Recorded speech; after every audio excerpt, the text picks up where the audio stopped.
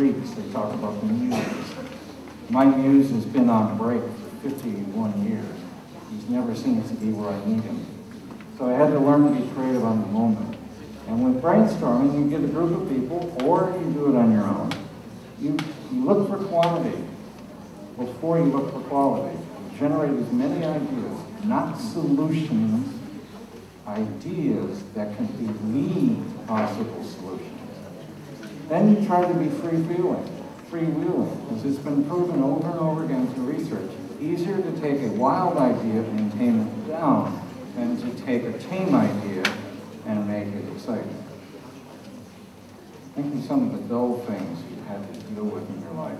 How do you make those exciting compared to some of those exciting things and tame them down? You can tame a tiger much easier than you can take a house cat and turn it into a vicious tiger. That's another way to analyze that. And thought about any of this then. Hitchhike, combine ideas, look for other ideas. The iPad was not an original idea. It's a combination of a lot of other ideas, many of them that have been failures, including Apple's failures with their first attempt. Same with the light bulb, same with the automobile, same with the airplanes, same with almost everything human beings have ever created. There have been far more failures than there have been successes. But inventors think en masse. They don't think of single answers like school tries to teach. Focus on learning those single answers your teachers want. That will help you get grades. But think about the process that's needed to do it. And now I'll tell you the story about my son. His mother and I had separated in steps of process of divorce. He was 9 at the time. His younger brother, Scott, was 6. And I was picking him up for the weekend, the usual weekend dad type thing.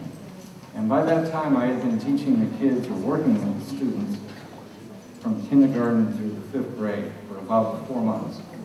And I was trying to learn how to be a teacher, because I was an architect, a designer, a writer, a cartoonist. I wasn't a teacher.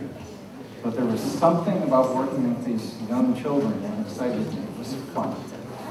Even though I spent 40 or 50 hours preparing for the few hours I was with them, and then had to work 40 or 50 hours to pay my bills, it was far more fun than even working as an architect, which was fun. One of the reasons I changed.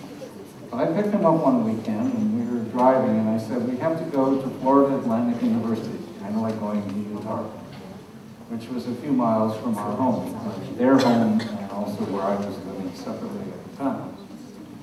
So on our way down there, I said, well, what was school like this week? What did you do? What did you learn? What's something that was fun? What did you hate? I'd do anything to get them to talk, because they could be just like you. Do not respond, no matter what I did.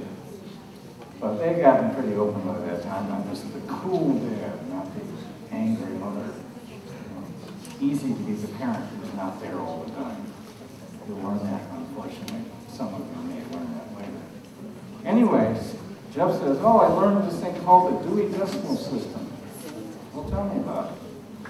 Well, the librarian, actually in his case, media center specialist, said it's the way books are cataloged.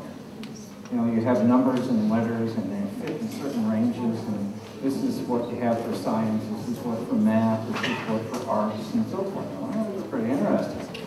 And I said, the library we're about to go